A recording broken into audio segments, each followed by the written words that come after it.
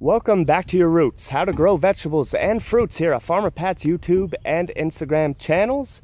You can also check out farmerpat.net for my book, available now, about growing food and health. Today I'm sharing how I increase my yields from wild raspberries. Well, foremost, about 2 to 3 weeks before these wild raspberries put on their flowers, before they blossom in the early spring, I take a sulfur-based fertilizer and I spread a few handfuls or cupfuls out around this wild raspberry patch. I use sulfur-based fertilizers because raspberries prefer the soil pH to be slightly acidic, not as acidic as blueberries.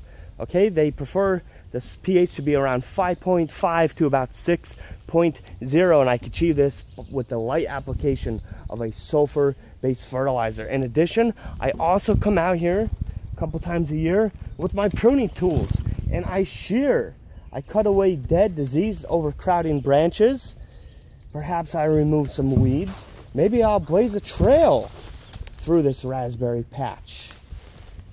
In addition to adding fertilizer and pruning, I also come out here and I spray an insecticide and a fungicide. I use a combination of both about 3 to 4 weeks before the fruit is ready, because I know from experience, year after year, the Japanese beetles and the other pests will appear, and they can defoliate this raspberry patch so rapidly that the raspberries will not even come into production. I will have no food to eat.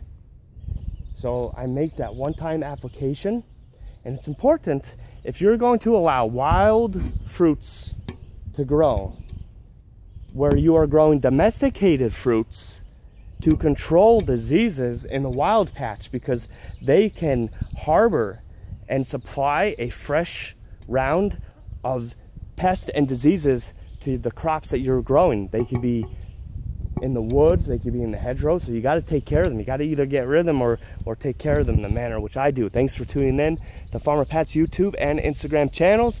If you enjoy my videos, please subscribe and share. Like I said, you can check out farmerpat.net. My book is now available there.